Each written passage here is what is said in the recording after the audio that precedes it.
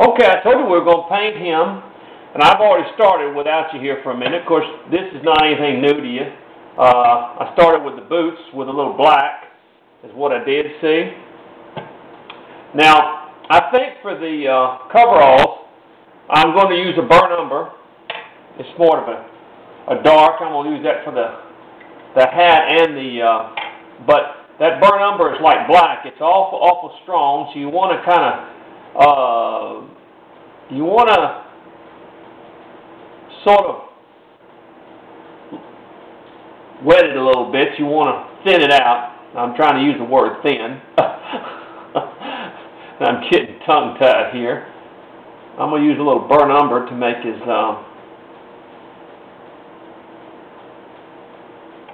his coveralls back here.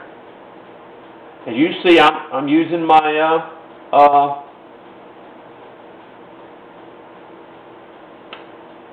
water, thinning it out.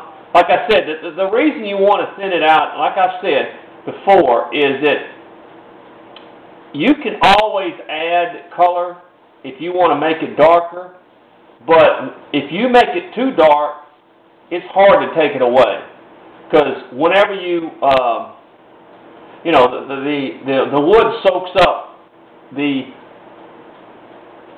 paint, and it's hard to lighten it up. It really is. I'll tell you, it's very hard to lighten it up. So it's better to go on with a light, you know, use a little water, go on with a lighter stain or paint. Then, if you want to darken it, you just keep putting a couple more coats on it. Because once you get it too dark, then it's awful hard to take away that effect. So that's why, like I said, that's why I've always used water to lighten my lighten what I do, because it helps so much in me determining exactly what shade I want. And plus the antiquing solution darkens it also, so that helps. See, here we go. We're getting it even darker now. Yeah, the antiquing solution itself is going to darken it some as well. So we want to, you know, we don't want to lay it on too thick. Like I said, if for some reason that it's not dark enough, it's very simple. I just go back and I darken a little bit more. And that's much easier, like I said, than trying to go back and lighten it. In fact, just like kind of like stain, you really can't hardly go back and lighten something too well. That's awful hard to do.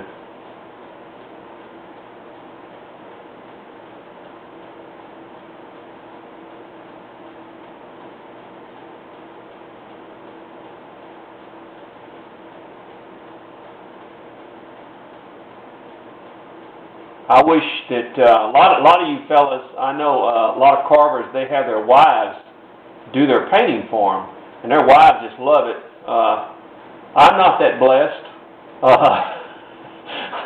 I'm not to have a wife that likes to paint.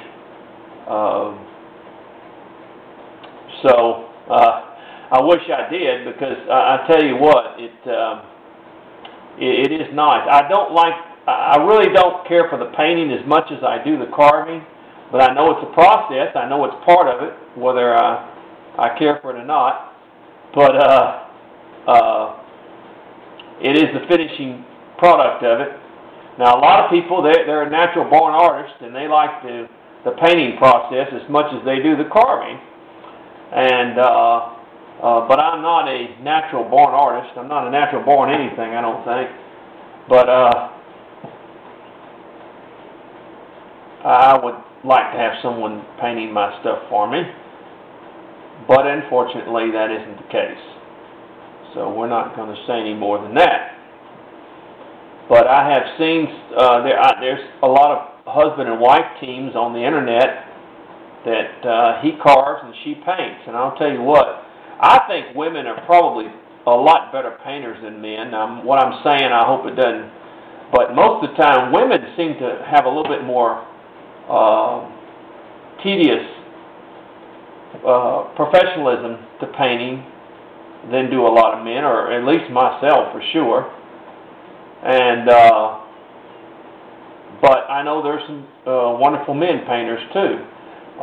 We have some on the board that are just fantastic painters. I'll tell you what, they're just brilliant at what they do. In fact, I mean, I don't think they could carve anything bad as good as the way they paint. I'll tell you what, because their painting is just amazing.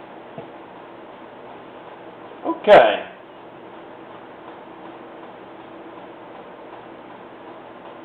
And you know, you can always leave things natural, but I still like the painting. I really do. All right, there's the coveralls. Now, I'm going to use a red oxide for the shirt.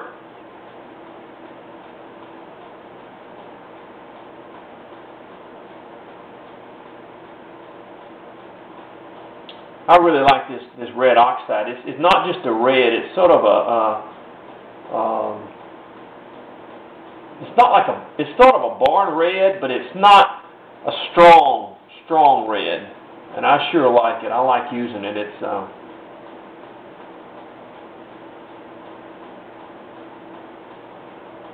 called red oxide, and you can get it at Hobby Lobby.